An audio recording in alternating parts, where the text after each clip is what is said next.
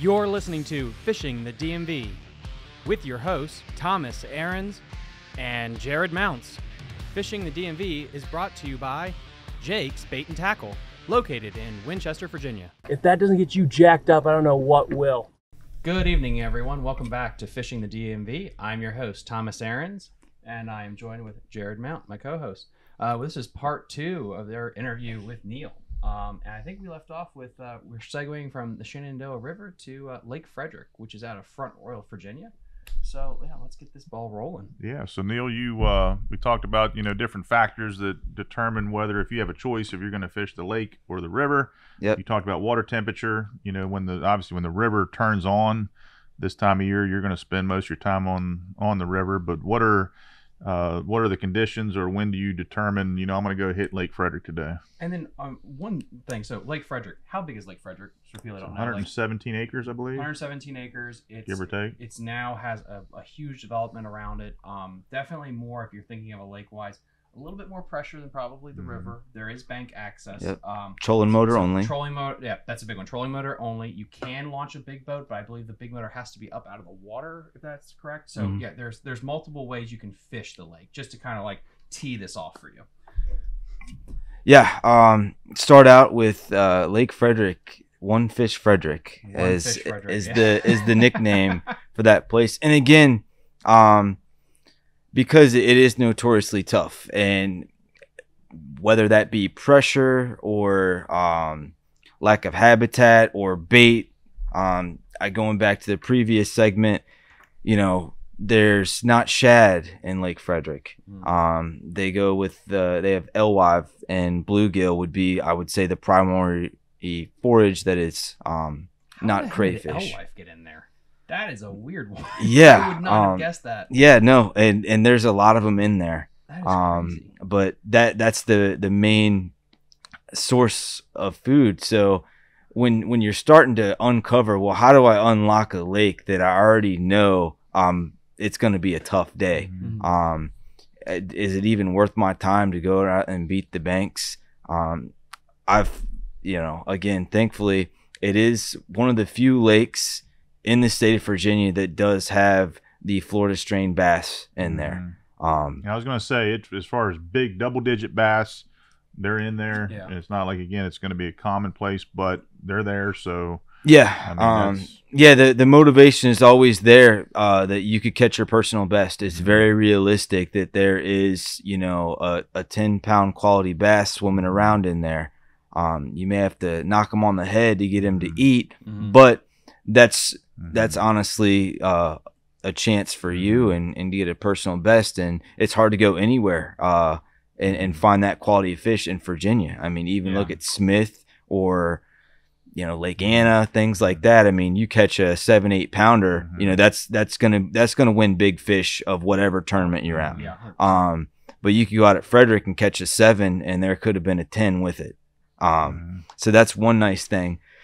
But when am I going to focus on that? Well, first off, I like the warming temperatures. Whenever I noticed a trend where the day before and the week before, I got warmer conditions. So we're looking at whenever that time in March happens where, okay, it's starting to warm up, but mainly I'm just looking at weather patterns. All right, are we on a warming trend? I don't care if it's 50. I just want it to be, it was 48 yesterday and now it's 50. I feel like that's when those fish really start to move.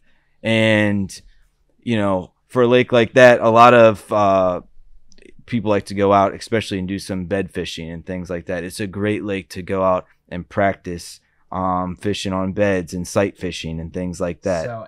So I caught a massive one at their second national championship in Lake Kiwi, and it was a bedfish. And I have to credit growing up fishing Lake Frederick and knowing this is one of the places that you can go close and actually practice bed fishing and seeing monsters around there and knowing you can't catch them. But being able to see. It's a great place to go, honestly. I mean, you're trolling motor only, which again, it can be difficult because if you feel like you're in an area where there's not fish, you don't have that ability to just run to the other side of the lake. I look at Lake Frederick, you just have to go into it with the mindset of, I'm going to put my head down, and I am going to have to beat the banks and move around. And if I do find an area, you may have to sit and drop on a fish, whether you marked a brush pile or, you know, you felt the bite. Completely different than the river. I'm sitting on a spot, maybe all day. And I've done that before. I've spent 8 hours in one spot, and I only pulled like, you know, maybe 6 or 7 fish off of a brush pile. But I just felt like I really probably wouldn't have any better luck had I beat the bank anywhere else. Topography wise, for the people that don't know, Lake Frederick is definitely not like the Shenandoah in 2 ways, I think. One is flow rate. You know, there's no major creek that they dammed up to create it, so you don't have usually a great current flow rate. And number 2, the depth. If you think Shenandoah River, 2 to 8 feet, generally speaking, and then of course Riverton's a little bit deeper, but then Lake Frederick, you could step off the bank and be over your head. It's insanely deep in places. Yeah, which again, that creates that situation where you're dealing with suspended bass, and like that's the toughest. You know, we're now starting to break into technology that I don't even have, where you are able to see with live scope and the Garmin stuff out there that you can mark suspended fish and actively see them out there. I don't have that capability, so I just kind of go with where I think they might be suspended, or telltale signs and look for bait, but things like that. But generally, the springtime patterns work there. When they start to move back into the channel swings, and they will push up close to the bank. That's going to be your best chance to catch them, because you have a window there where they are going to be shallow, and then they're not going to be there for another year, some of them. And that's something, and I'm probably going to mess up your whole line of thought here, but because of the alewife, and so for people that don't know, that have followed me on my channel, I talk about blueback herring a lot because I had to cut my teeth in college tournaments, and it's something called a pelagic species of bait fish, which means it's just kind of like a tuna, where it just roams in the middle of nowhere. And a shad is kind of like that, but shad even come closer to shore than like an alewife or a blueback herring. Now, having this bait present in Lake Frederick just changed the biological behavior of the bass, and that's something I want to segue into to here. Do you feel like, knowing that the alewife are in here, because I just figured that out 5 seconds ago, does that change the way they act when it's not bedding time and it forces them shallow? Do you feel like they are typically like how a Lake Anna fish or a Smith Mountain Lake or a pond bass? Do you think they act a little bit different with the alewife in there? Yeah, and I think that complements the topography of the lake as well. Being it is so deep, there's small areas where they can go get shallow and bed. So I think it's a combination of these fish are kind of in no man's land a while, because there's not grass that you're fishing. They're not going to be up shallow. You may find a lay down that's going to hold like a 2 or 3 pounder, but I can't pattern the whole lake on lay downs. You can't do it. It just becomes too difficult. I've gone to brush piles or any man-made structure. Lake Frederick does do a great job with it being state regulated to put man-made structures out. Yeah, I was going to say too, I was just looking, if you look up the website and the state site, they have, they say it's 50 foot is the deepest and average of 20, but you go on down, they have a Lake Frederick fish habitat map where they have, I know of 3 different times they've gone out and sunk structure in that lake. So, and we're gonna put in the episode description a link to Lake Frederick, and then the earlier episode we're gonna put a link to the Shenandoah River, places like that, so you can actually follow along with us, but you actually know where to go and things of that too. But yeah, like, then that's something like I definitely, how that changes it, and you can think here in Virginia you can have such differences where you can go from fishing a river, whether it's the summer or the winter time, and you're fishing 8 to 10 feet current based, to possibly fishing a pelagic species of bass, but then also be bedding for 10 pounders. Like, it's very interesting. We're doing that in less than 50-mile radius. You can go from one to the other. Yeah, and you're right. I think the same things happen up at Lake Holiday as well. And that when those fish, and you mentioned suspended, or when they're chasing the bait, and that bait is out in maybe that 50 foot of water, and they're suspended at 20 foot, let's say, or 20 or 30 foot, that most anglers, we can relate to that bottom or that log that we can see in the water. We can fish those areas, but when you put us out into the middle of the lake and to be able to try to catch that fish that's suspended, that's probably one of the toughest. And that therein correlates to why we always say it's such, like, there's no fish, but they're there. It's just we haven't been able to adapt to be able to catch those fish. Yeah. And like you were alluding to on the river, they're moving too. They're swimming. They're not just they're not staying wherever that bait goes, they're going with it. And so it makes it very difficult as an angler to be able to, like you said, you can't pattern. Yeah, my success that I found on Frederick, it started when I started looking up spotted bass techniques. Now, we don't have any spotted bass lakes around here, but I've found their patterns and how they feed and how they school up is very similar to a spotted bass, just because they don't have the big flats to get on. It's like pre-spawn, they go from maybe like that 16 to 18 range up to 12, and then it's like they're in 2 feet for 4 days to bed, and then they're back out in 12, and then they disappear again. And I have to add why that my eyes lit up, because most of the best smallmouth, most of the best spotted bass reservoirs in the United States have blueback herring in them. Lake Hartwell is a great example. Lake Lanier, tons of pelagic bait, and that forces the spot to become that roamer. And that just is insane that those are the connections there, where you stopped looking at the largemouth like a largemouth was, this big fat thing that sits underneath the tree. And now he's adapted to this roamer, and you making that connection, boom, you have success. Yeah. So again, I go back to my small swim baits, and it's ironically enough, I don't have to change my setups that I use on the river. Really? I was going to ask that question, but that's it makes it convenient because light line again comes into play, and it's a big, deep, clear lake, and suspended fish, so drop shot and small swim baits not only going to get you bites, but my biggest largemouth I've ever caught came out of Lake Frederick on a small 1/0 mosquito hooked drop shot bait. That must have puckered you up real. I mean it's incredible, and in your mind, it's just so hard because you relate to the Florida fish or the Texas fish, these huge monster bass, and you got huge gear on with 20-pound line and a big 5/0 hook with maybe a 10-inch worm, or you were flipping something with a big jig, and it's just different fishing. That to me, that sounds fun because I don't do a lot of it, but like punching mats and like seeing targets and getting into shallow flipping, I just, you have to get in the mindset of like, where everyone else goes around the bank, I keep my boat way far off the bank, where I'm casting where people have their boats in that are fishing the bank. And I have just stopped worried about it. I'm hunting for a completely different fish. He don't live on the bank, and I don't want to catch him there. And that's important for our viewers at home to understand. And I just know this because I spent 2 months living down there getting prepped for tournaments on pelagic places, Lake Murray, Lake Hartwell, and Lake Huey. This is like a wolf. And it's insane that you can have largemouth that are like the Florida strain that are in Florida, or a Smith Mountain Lake, that they are fat and lazy, and you can dock pattern. You get these pelagic ones that follow the bait, and you'll have 6-pounders that have the stamina of a smallmouth because they hunt. And I remember the funniest time when we got down to Lake Murray, and they told us this, and he said, like, look for these little bumps in the bottom where it's like 100 feet and it bounces up to 50. And that forces the bait, because this pelagic stuff it'll force them into a pinch point.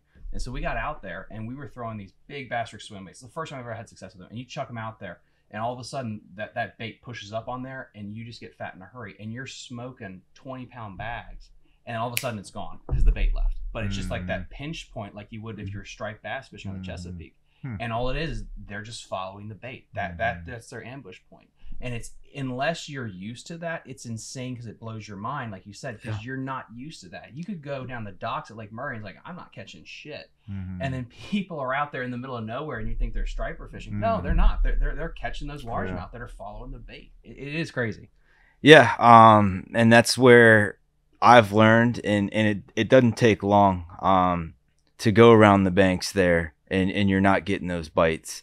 And I mean, you can just look at the bank and see all the lures that have been hung up and broke off. I mean, they're getting pressure, but I almost feel like it's fine for me because I know I'm fishing how not a lot of other people are fishing it out there. Right. But it's mentally challenging because it's like it can happen so quick, like you talked about, where they turn on and you can catch them quick in a hurry, and then it's like, where'd they go? A light switch, it's done. And you may go back in an hour, they're still not there. Come back 2 hours, they're still not there. There'll be these small windows, and you might not even be able to replicate that day to day because they are moving. But it's just more or less, it's like, all right, well, I'm still going to stay deep and, keep grinding it out there because you just know that they're really not on the bank. Again, not saying that you couldn't go and catch one or two, but these fish that are schooled up, the ones that I'm looking to catch, are not on the bank. It's amazing too. I always heard, and this is true, if you're bank fishing, you're throwing out as far as you can. Yeah. But as soon as you get on that boat, you're going to position that boat and throw to the bank, right? So, and you're right. More times than not, those fish are going to be where that boat is out. And that's the biggest advice I had heard with Lake Frederick is get off the bank, especially those deeper points. And it's hard. Again, it's hard in our minds, but when you can learn to get off the bank and fish off the bank, success will start to come. Yeah, and again, for the bank fishermen out there that do go to a place like Frederick, you're not doing anything wrong by being on the bank and casting out and not getting bites, because there's been times where I'll make the same exact cast upwards of 30 to 50 times consecutively at a same area, and for whatever reason, that like 34th time is when she decided to bite. And again, I don't know if that is a pressure thing or just finally I was able to put it, but you can make the same cast. So for the people out on the bank, you keep grinding it. And again, some of my biggest success and a great time that I like to get out to Frederick, it's a great place to get out there after dark. Yeah. Don't be afraid to go out after dark. You might be there with a couple guys catfishing, but I used to walk that dam at night. I would just got a black lure. I'd use I think I was using a Zoom Z Crawl in the black light color. It's like this super, deep purple with blue flake, fluorescent looking. And I would just throw that on like a 1/4 ounce bullet weight and just jig it around the dam. And I have success with that. And that is the one time where they will move shallow, I feel like, due to water clarity and sunlight. That sun's not penetrating down. So there's a whole nother class of fish that pulls up after dark. That's great advice. Yeah. That's true. And being a trolling motor only lake, safety things, as long as you've got your lights on, you don't have to worry about somebody buzzing by you late at night, things like that. So that's my mindset completely changes. So anytime spring sets in and the water temps are above 60 and I got time, there are some days where I won't even look to even go out until 6 p.m. and I'll fish that evening bite and then into the night. And then so you're saying after the spawn occurs you would switch to night or around the same time? Okay. Yeah, no. So after the spawn has happened, so once I've determined that I'm not seeing anything on beds anymore, and the bluegill, you can pattern Frederick easy because the bluegill will move up there, and you'll see it. You'll start seeing a whole. It looks like a moon. They get up in the shallow sandy areas, and there'll just be a huge little spots where all the bluegill are up there, and that's generally bass are done when the bluegill have moved up, and then that's when I love to go out at night because they're chasing those big bluegill. I'm assuming they feel safer because that light isn't penetrating, and there will be a shallow bite on these places where you can't go. And same thing happens to me at a Lake Holiday. Oh, absolutely. Where there are guys that only go out at night. Yeah. And it's hard. I think, again, the norm used to be, well, you're going to catfish at night. It's kind of like what you're doing, a catfish at night. But for those that haven't done it, and don't change anything that you're doing. I mean, anything from slow rolling a Colorado blade spinner bait, on the bottom, let it hit the bottom, like you said, just get it thumping, slow roll it. But even a jig, throw anything you're going to throw, a big worm, doesn't matter. Drag that jig, and I personally think too, you're more in tune with the bait because you're not distracted by everything else that's going on that you can see. It's dark out, so you're really in tune with the bait on the other end of the line. But the fish, you're right, they're as aggressive, if not more aggressive, and they'll pick it up just like so you don't have to change anything. Fish just like you would fish, but you'll have more success at night. And then I think once we get closer to that time, please don't try to night fish in November or December, you'll die. But I think once we get closer to the springtime, I think we should do a 100% a night episode, because I almost killed a person on a dock because I was night fishing and I didn't see the dock. I hit him upside the head with a jig. So there is a way you have to, you got to get your boat set up. Right. You want to make sure you have I would definitely think we should do a night episode. How do you approach that so you're safe and can still have fun with it? But there's one other lake that's in the area that we haven't touched on, the legendary, infamous Lake Holiday. I've never been there before, so you want to give the people at home what is Lake Holiday? What does it look like? Yeah, and it's Lake Holiday. It's 250 acres, and back in the day, I think the mid to late 70s, I think is when they dammed it up. Isaac Creek feeds it. Great fishery. Fishes like a big lake. It's a lot deeper, I think 85 to 90 feet in the deepest end down by the dam. Big lake features. Was fishing phenomenal up until they had to do some changes to the dam. And so they drew the lake down about 10 foot. And at that time, I think, several things happened. Obviously, kind of like a bathtub concept. A lot of the crayfish and everything pulled back. I don't want to say it killed the grass, but the grass went dormant.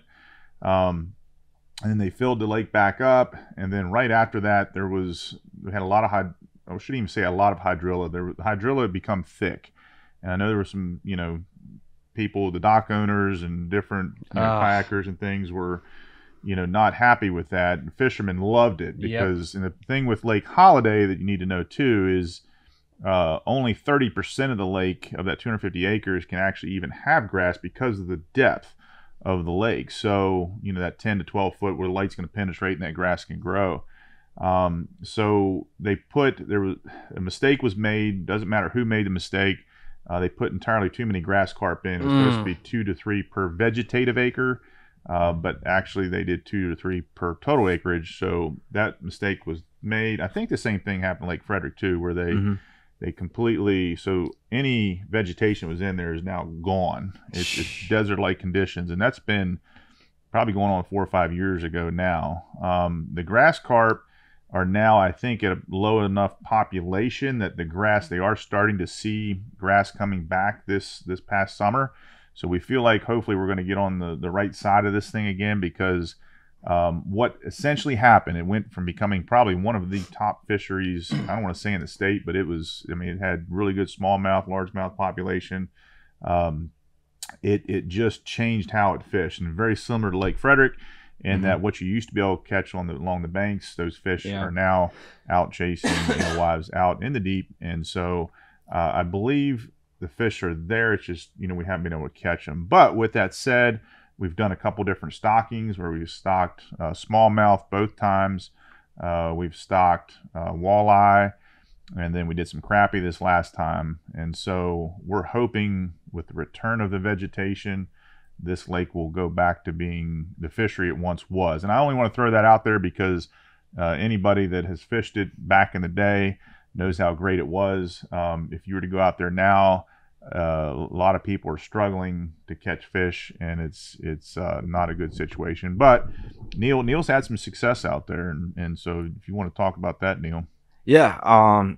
Again, very similar to Lake Frederick. And you can just go ahead and eliminate based on conditions. There's going to be no ripping through a rattle trap through a grass, or running a spinner bait or chatterbait through weeds and things like that. It's just non-existent.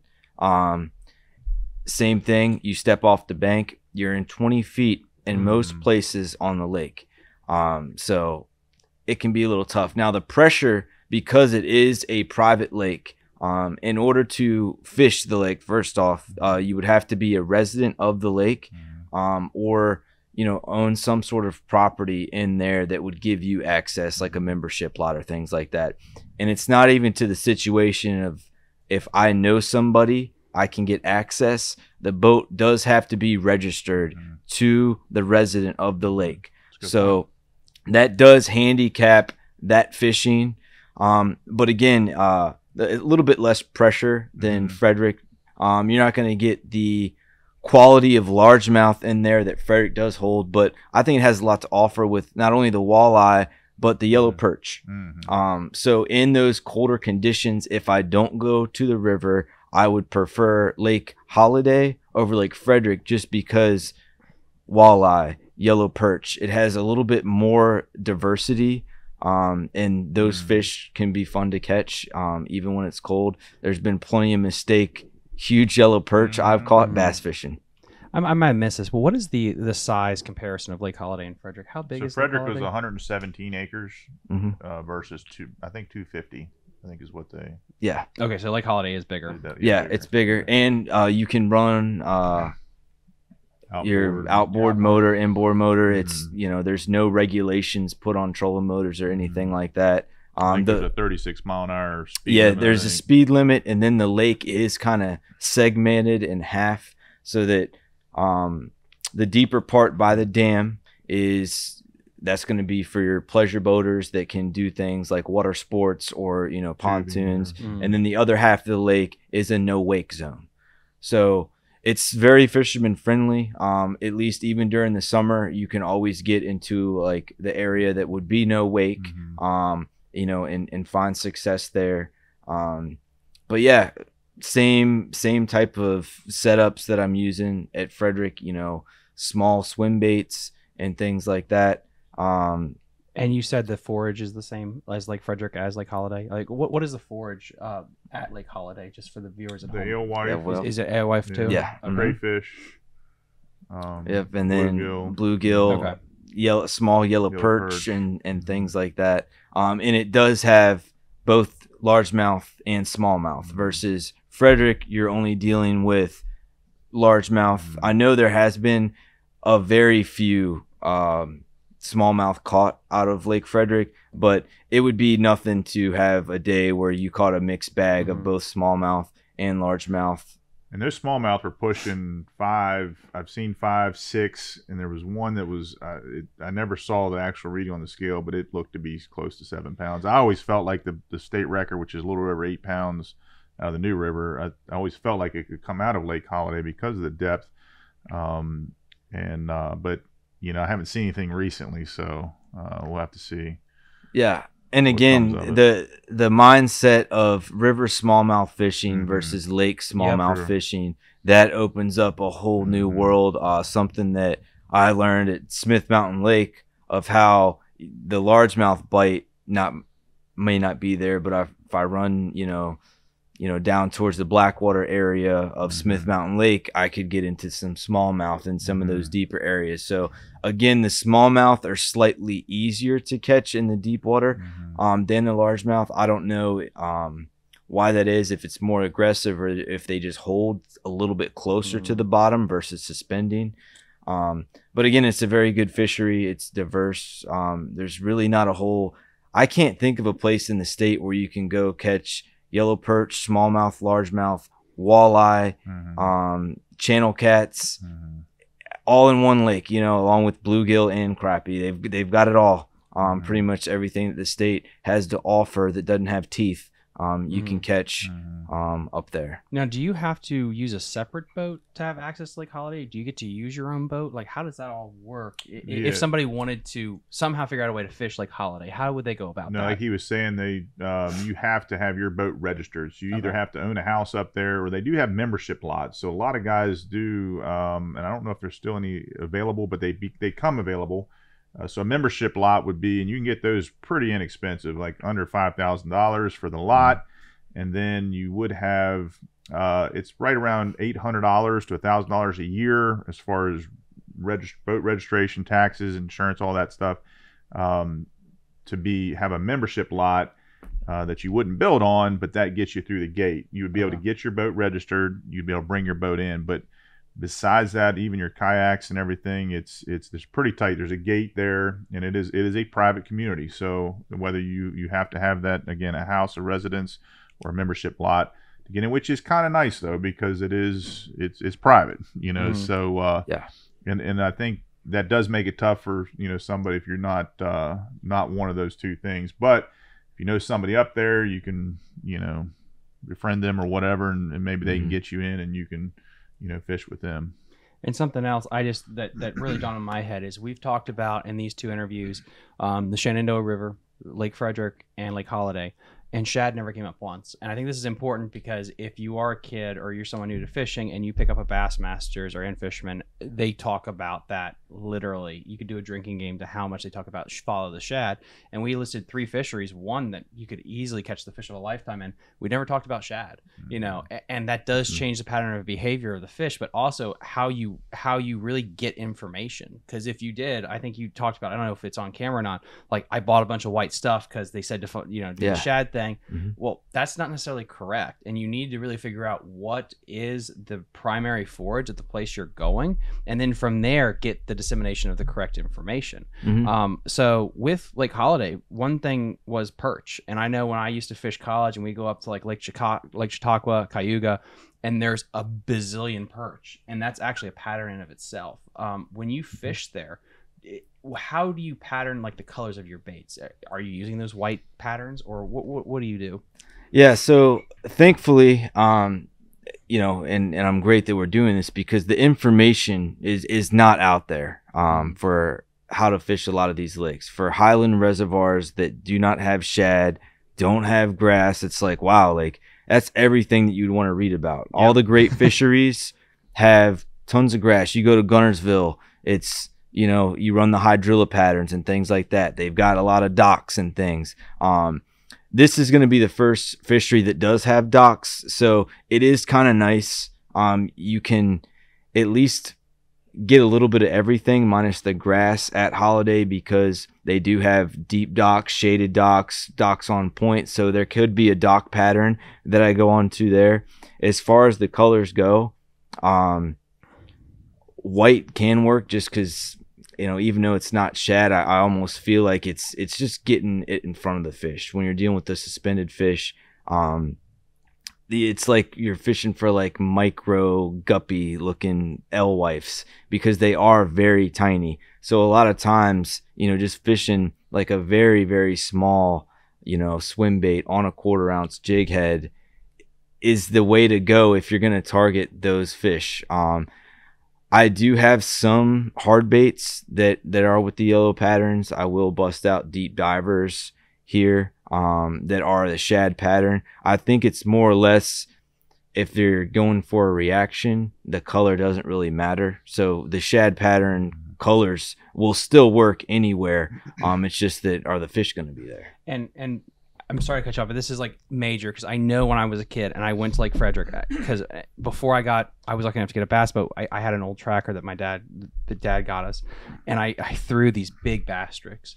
Like, what's the size of swim bait you're using? Is it 10 inches? Is it 6 inches like Bassmaster says? No, about 2 inches. About 2 inches. It's 2 3/4 inches, 2.75 inches. That Ned size, and I will tell you, and I can show you later. We'll maybe do another segment. It took me forever. Now, we were catching them up there at Lake. That's where Lake Holidays we first really came onto this, and I was hearing some information down at Richmond and just different things. And this Ned rig too. Honestly, it's been around forever. And I remember Roger Fuller, who ties our jigs and hair jigs. They caught him a little dinger, and we were selling them early on too. And they were a yum dinger, and they swore by him, on the river. Well, then Z-Man kind of repatented this thing and got it back out there, and that's what we know about now. But for me, I couldn't figure out. You'd catch small fish, you'd catch big fish. It didn't matter. You caught fish on these, and a lot of guys won't throw them. But I could not figure out. It's so just stupid. It's just 2.75 inch, just stick worm. Like, what is it? Why are they eating this? And it wasn't until I threw one in the minnow tank one time. I dropped it down the minnow tank, and that medium-sized minnow, it is identical. You couldn't tell the Ned from the minnow, whether you were fishing it nose down on the bottom like it's feeding, or you're jigging it and keeping it in the bait. I mean, it looked identical. So to me, it triggered, and it said, you know what? If that's what they're eating, that's what they're eating. And again, I don't care what size the fish is, that's food to them. And that small profile is what they're triggered it is. on. So I would agree with you. I mean, I like the green pumpkin goby. I like the yoga pants or the black, straight black. But I don't know that I would agree with you. And a lot of people go crazy when you tell them color doesn't matter. It's not that. I think in our minds, I think we correlate. That's my confident bait because that's what But I would challenge. I think size point trumps color in a lot of situations. And again, understanding matching the hatch and understanding that the bait needs to really mirror where you're fishing. And it's not to completely just bash Bassmasters, but it's understanding like in our area, you have to mimic it a little differently. And if you go out there with a swim bait that is correct size, and I bet if you come to Jake's Bait and Tackle or wherever you get your tackle, depending on where you're listening, find out what the bait is. And if there's not a lot of shad in there, it's probably going to be something smaller, whether it's a Caltech 2.5 inch swim bait or a Ned rig. Get something smaller, and that does not mean you're going to catch dinks. It just means you're fishing the right size bait to where you are. Right. And I have so many kids that will come to me and be like, in my other job, and like they said, like we Google wire to fish, and they say like, well, they're on a gizzard shad bite here. You're like, yeah, at Kentucky Lake. If you throw a bull shad in a pond, you're not going to have success. Go get a couple of these little baits and you will have fun because you're matching what's going to be around there. And the last story I have, like when you're saying about matching it with the Ned rig, I had a guided trip 2 years ago. We were kayak fishing on the Shenandoah, and I had one rod. I had the Ned rig rod laying right here off the side, and I was tying something. Boom, one caught it. I didn't know why, and unhook it, fine. Put that rod back there. I was floating. I was finished. Just boom, caught another one. What I realized was that Ned rig sitting off the side of the boat just drifting, and they were nailing it because they wanted that smaller size profile. And again, it doesn't mean you're giving up and you're not going to have chances of success, but you got to make sure you match what the fish want all the time. But then back to color after that little. And that's the thing. Google how to catch big bass, or like you want to see one caught. It's someone at Clear Lake, California, throwing a big swim bait, and that it's because there's gizzard shad or kokanee trout that they're trying to emulate and things like that. Not saying that couldn't work here, because I have thrown big swim baits and glide baits and been able to catch them.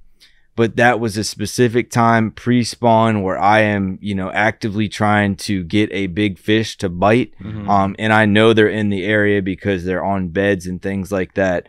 But the other percentage of the year, the other 10 months, the bait that you're eating, I mean, it'd be hard to catch these alewives in a cast net. I mean, they're tiny. I mean, you're not there. And when you see them, when you catch them, I've had them just check your live wells, or if you catch, just check to see what the fish is doing. Do they have a hard belly, or is it crayfish? And no, it's a bunch of these tiny little guppy looking bait, and that's what they're eating. So to even go to like a 4 or 5 inch swim bait, not saying that you could not get that bite, but the bait is just not that big.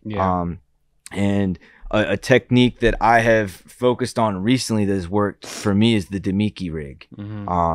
And fishing for those suspended fish, and long lining and figuring out different techniques. You really have to get into a place that I've tried to look up to get advice from. It is like a Dale Hollow, or like some of the Tennessee Highland reservoirs and those techniques. Everything from a float and fly to, how to fish these small baits down bluffs and things like that. But yeah, you're fishing for that suspended fish, and you're not grinding through rocks. You're not running. I mean, I barely have any square bills, which is like, you look up every Bassmaster angler's like favorite lure, everyone's got a square bill on there. I've got them because you got to buy everything, but I don't use square bills. It's just not that they don't work, because a percentage of the time, you can catch them on anything,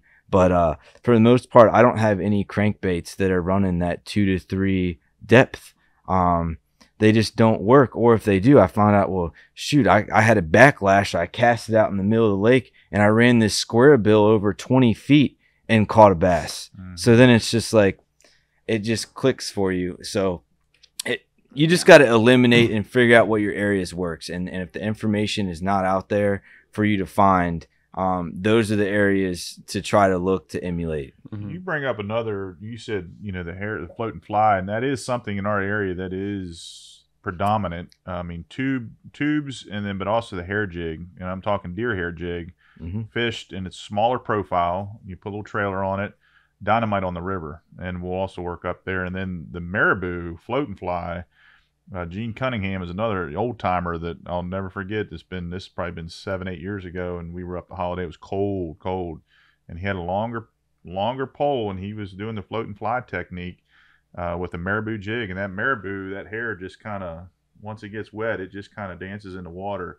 And he probably had 6 or 7. We were getting skunked at the point. So Dad had one. He tied it on, and we caught some fish after that. So it was definitely a lesson learned for me too, that and it's hard for a lot of anglers. When you're a power fisherman, it's near impossible for them to downsize.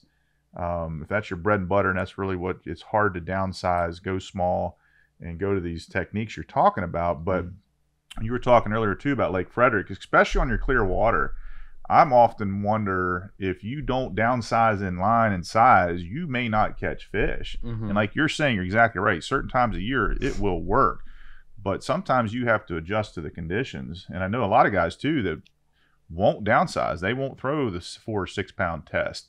But yet I also know guys that when they do that, they've caught 4 or 5 pound smallmouth, on 4 pound test or 6. And people, but you set your drag right. You got let the rod do the work. Absorb that. You can land them. So there's a time and place for it. But I just encourage people. Sometimes, like I say, it is hard. Sometimes if you're not used to that, you got to think outside the box, open your mind a little bit. But you can definitely have success. I think if you're allow yourself to try that technique. The ultra finesse, and the nice part about it, this isn't expensive stuff to get. To get light line and small hooks, small weights with I'll even take old plastics that are all chewed up or busted up worms, and I'll just cut them all the way down and make my own Ned rigs out of a Senko, or the back of something. The same bait that I would use as like a trailer for my spinner bait is now the bait that I'm fishing. I've gone to that because when you're out there and you're not getting bites, it's easy to get, what am I doing wrong? It's this isn't fun. I took my weekend off. I'm out here and I'm not getting bites. So I'm not afraid to go to the 4 and the 6 pound test and fish ultra finesse. Yeah, it's not that power fishing. You're not running and burning crankbaits, but again, it's very hard to throw those techniques and when you're looking in like 20 feet, and something I'll add to that, like for the people at home to understand the why. So when you go down in that diameter line, it's a lot harder for the fish to see, and it also creates more natural movement in the bait. And so the what you give up with that though is the ability to really horse that fish in. Now, the important thing to understand about this is the trade-off of the time of year. I'm a very much a finesse guy because this is where I kind of grew up, and so throwing 4 pound test in the winter is different than throwing 4 pound test in the summer, and for 2 reasons. One is the fish's energy level. If you stick a largemouth 4 pounds in 30-degree water, he acts differently when hooked than if it is July. And so when you have that 4 pound test, you don't have to just bury him and really horse him into the boat. So that's where the benefit of going to that lighter line is once you stick him, he's not going to be fighting like he would in July. The other part of it is their mouth.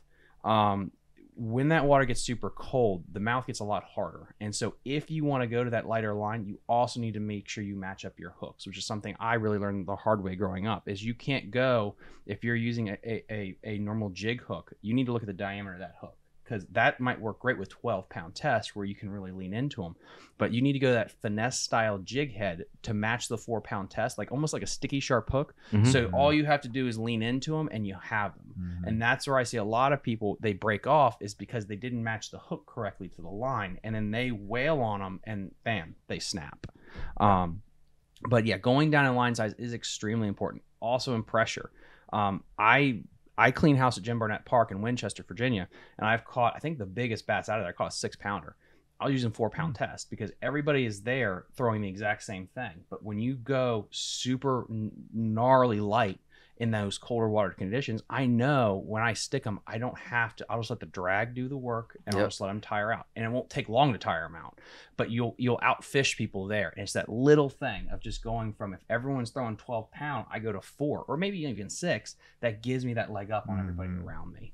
Yeah, absolutely. And you said something too, Neil, like I was watching some videos on the founder of the Ned himself.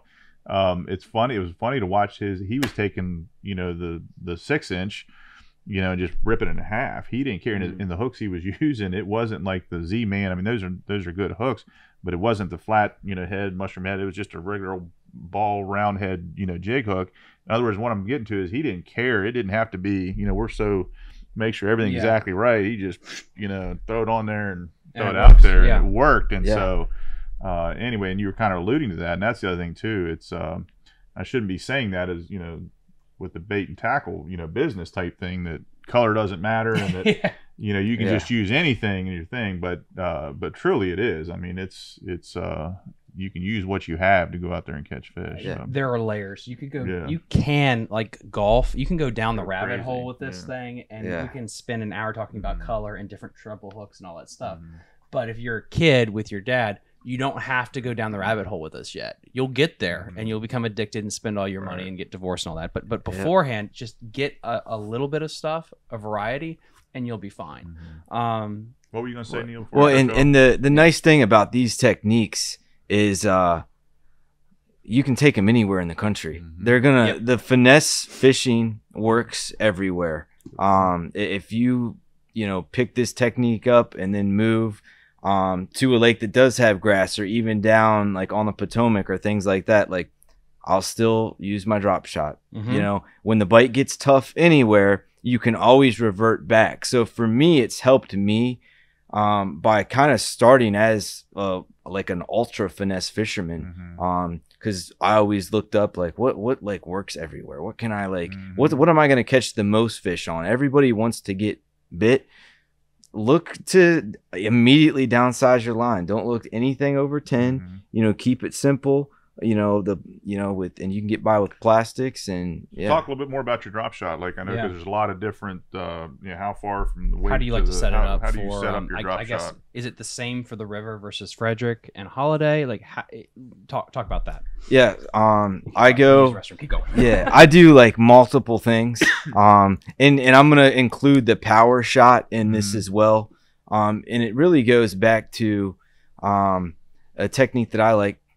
Whenever I'm fishing behind somebody, whether this be a tournament situation, or I know that somebody just came out of that cove and I'm still going to go in there, or I know that I'm going one way up a bank and someone else is coming the other, and then I'm just going to continue down, and I'm going to be kind of like refishing where somebody just went through.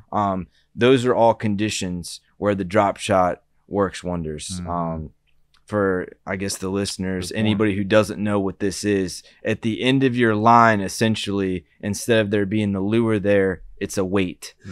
And then anywhere from 6 inches to 2 feet above that is where the lure is actually sitting. So you are slightly suspending a lure.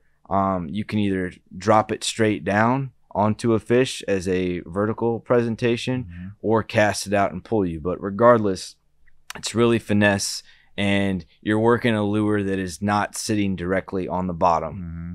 That's going to be where your weight is. Again, for me, depth is going to be the only thing that I'm really concerned about, because it is going to be light line. So if I'm dropping to anything 20 feet plus, I just want it to get down there quicker. So I would even go as far to go to a 1/2 ounce weight. And I just buy, you can get very creative, but my go-to is I prefer the teardrop style drop shot. Some people go to the cylinder style, or just like a regular round. I prefer the teardrop because for me, it's good enough to get by with in the river, but also I can take it to the lakes and pull it through, wood and brush. So it's kind of like the teardrop style is the roundabout both. And again, I'll buy the cheap Water Gremlin brand, and you can get a pack of like 10 or 12 for 99 cents. I think I want to just again touch on that. Yeah. You don't have to buy $25 tungsten to start out. Please don't. I think in tournament situations, and I think we talked about this earlier about the 1% advantage. Yes, if you're fishing a tournament, it will give you advantage. But if you're a kid and you want to have your dollar stretch more, get the cheapo ones. Get the cheapest you can because you're going to go through drop shot weights. You're going to snag. Yeah, you're getting hung up. That's what's going to happen. So instead of breaking off a $4, 3/8 ounce tungsten weight, it's like a 4-cent piece of lead teardrop. Emotionally, you'll be better off. And the nice part about the drop shot too is hopefully when you do get hung up, it is just the weight. So a lot of times you can reel back up and your lure and hook presentation is still there.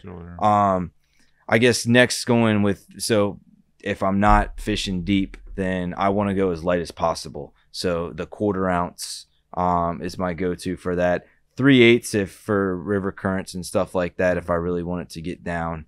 But most of the time, this is a technique where I go as light as I can get away with.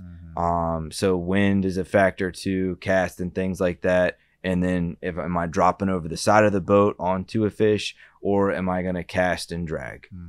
My next, I guess, would be the type of lure. Again, it doesn't matter. Anything from a dream shot. The Strike King Dream Shot would be kind of like the first that I got into when I was drop shotting. But now I'll drop shot in almost like a wacky rig. I'll use a wacky worm, which is just like a Senko hooked in the middle, and I've used that. I've also played around with line size. So instead of maybe going to, the 4 to 6 pound with a little, micro minnow on the end of it, I'll go to 20 pound with like, a 3/4 ounce weight, and I'll throw it in brush, and I will try to drag something weedless, where I just brought my jig through, and maybe that is to get my extra bite. So all of these kind of techniques you can play around with, or on the Potomac and things like that. You can up your line size a little bit, but generally speaking, light as possible. You're going to get the most realistic action out of the bait. What do you like to do from weight to hook? What kind of distance do you like there usually in your drop shot? Rule of thumb for me is 14 inches would be my standard setup at 14 inches. And I will downsize depending on if I'm not getting bit or things of that nature. But for the most part, I'm about 14 inches. Now if I know I'm not dropping on a fish and I'm doing an actual cast out and, pulling a retrieve in, then I will go to a little bit longer just because I know my presentation. I want to get it off the bottom. And a quick tip for everyone at home, generally start with a longer leader because you can always cut it shorter than trying to go with a shorter leader and then you having to retie all day. And we're also, you're going to get information on this, but YouTube, you still can't beat YouTube. Oh, no, you can't. Yeah. I was thinking about the hook too. I mean, they make hooks where you can tie in from the bottom down and top up. But Skeet Reese, he had a YouTube out where using the Palomar knot to create your drop shot, and then you can use any type of hook you want. It doesn't have to be a drop shot, and that's the other thing too. Be creative with it. Yeah, I know a guy caught a huge smallmouth drop shot in a tube of all things. I would never think to do that, but hey, it worked. It caught a fish. And now, depending on the state regulations where you are, you could even go to, instead of that weight on the bottom is a Ned rig. And then up on the line, so you can get very creative. I'm glad you mentioned that because Bassmaster ran a little thing, a tip. And sometimes you got to find these things in the magazines and these little tips are down there hidden. But the double drop shot is what they refer to. So you can drop, double your chances, and put anything you want, a jig or whatever you want as the weight. Now you've got two presentation. My cousin actually did that at Lake Frederick a good bit, and he actually would put the same worm on it.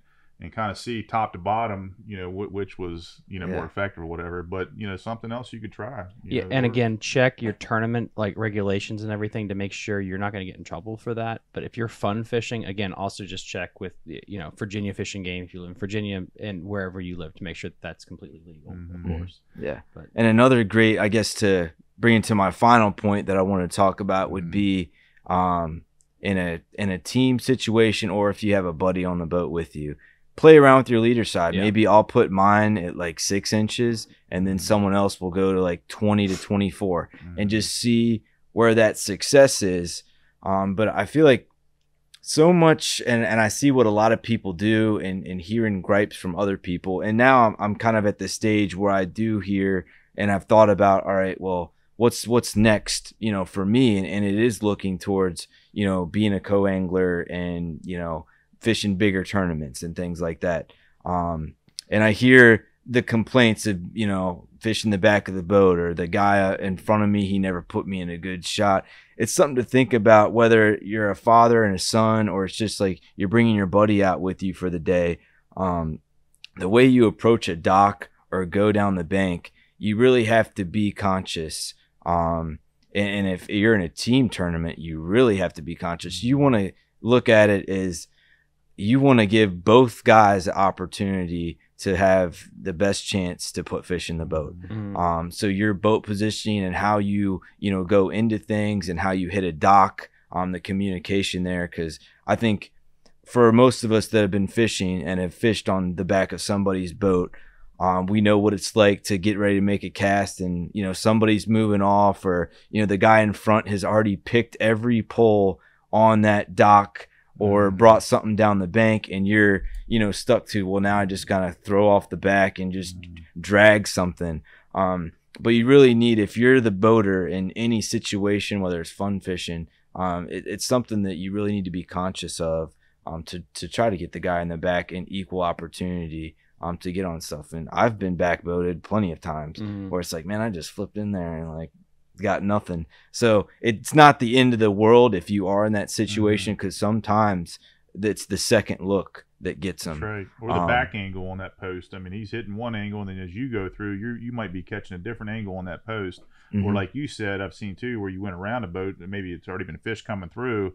We fished through, turn around, look, and see a guy stick a 4-pounder. Like, wow, we had just fished that dock. Yeah. So don't give up either. Like you say on the back. I mean, that is a problem sometimes, but doesn't always have to be a problem. Keep throwing to it, even if it has been thrown to, throw to it again. Yeah, and that's thankfully how I started.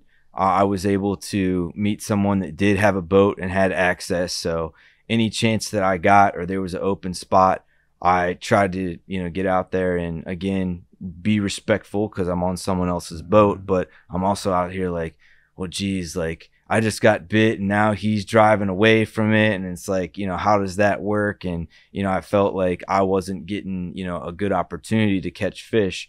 So it's just something I think that is unsaid and not really talked about, especially fun fishing. Whenever I have somebody that, either if it's a buddy of mine or, a small kid, or, anybody else that's not me, I want them to have a good experience and enjoy, why I love fishing and things like that. So it's very important.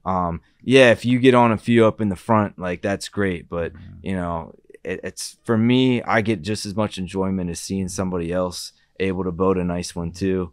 And that's where I feel like my boat positioning of starting as being a co-angler or the guy in the back of the boat has really helped me as now being, the guy up front in the trolling motor, to understand those types of things. That's cool. That's shout out to Jim then too, because I know you fish with Jim a lot. Yeah. He's always sending me pictures, these big smallmouth and stuff. I know you guys are fishing together. So yeah, cool. And quite frankly, I'm very rarely am I out on the water by myself.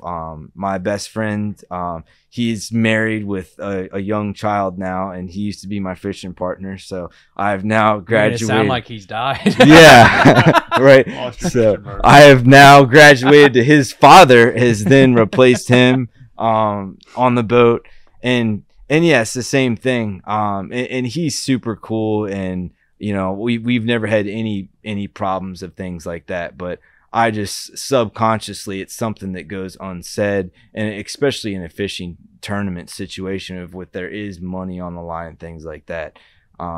You never want to feel like the guy in the back of the boat isn't either contributing or you're cutting him off and not giving him a good casting angle of things like that. So again, the way I fish when it's just me in my boat position is completely different than when I have someone else on the boat. And I don't know, just for me, that was important because I was thankful to get out there initially with guys who handled it the same way, with like a Ray Myers, who was able to take me out and get me on the boat and, you know, start fishing. And, you know, it was a great time even from the back of the boat. That's cool, Neil. I really appreciate, you know, looking at the evolution, you know, over the years from bank fisherman to where you are now. And just, you know, and I think we were talking about that earlier too, how important it is to be good stewards of this sport, but also be able to network within the sport and be able to take other people fishing and sharing that passion, sharing the knowledge,